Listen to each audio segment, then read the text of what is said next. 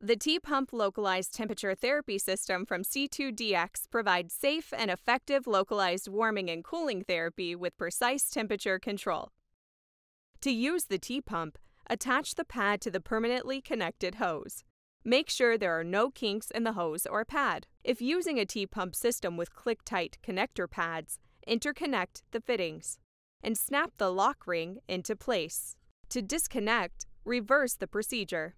Now, open the hose pinch clamps to ensure water flows to the pad by pushing on the serrated end. If using a T-Pump system with colder connector pads, interconnect the fittings. When you hear an audible click, you have joined the connectors. To disconnect, press down on the thumb tab, and the couplings will partially disconnect. Then, you can pull them apart. To fill, open the tethered fill cap on the top of the pump. For warming therapy, fill with room temperature tap water to the warm water line. For cooling therapy, fill with cold tap water to the cool water line. Then, fill the remainder of the reservoir with ice. Plug the T-Pump into a wall outlet and turn on the unit by pressing the on standby button. The green light indicates the unit is on.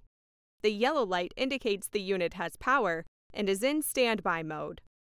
Toggle the therapy button to the prescribed therapy time. The time period is equal to the therapy cycle selected.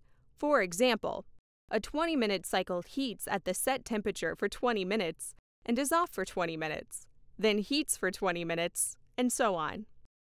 It is important to note that the continuous setting does not have an off time period. Set the temperature by toggling the temperature button to the prescribed setting as directed by a physician.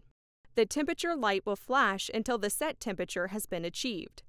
When it reaches the set temperature, the unit will beep, and the temperature light will turn solid. To prevent tampering with control settings, press and hold the lock button for 2 seconds. To unlock, simply press and hold the lock button for 2 seconds. Apply the pad to the patient as directed by a physician. Position the pump at or above the level of the pad. Do not place the pump below the pad, as the water will drain into the pump during shutoff. Check on the water level. If it drops below the operating level, add water to the fill line. Please take note of any warning lights. If the low flow light glows yellow, check for kinks in the hoses or inadequate water level. If the warning light glows red, see the operations or maintenance manual for full instructions for use, indications for use, warnings, and cautions.